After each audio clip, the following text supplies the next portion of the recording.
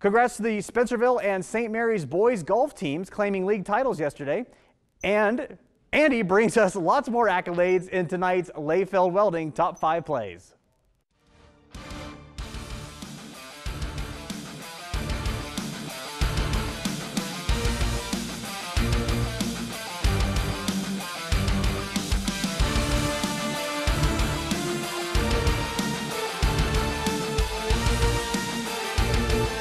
Kick off this week's top 5, something we're not used to seeing, although we're getting used to it. St. Mary's airing it out. Brayton Dunlap to Christian Triplett.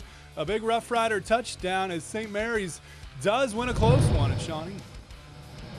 More aerial offense at the 4 spot. Ada's Philip Colson drops a dime to Zach Swaney in the corner of the end zone. Gets the foot down. Big touchdown for Ada as they get a big win. Time for some good old ground and pound. Third play this week, it's Wapakoneta's Evan Keck. Gets the handoff, disappears in a pile, and then he emerges for the touchdown. What a road touchdown for the Redskins.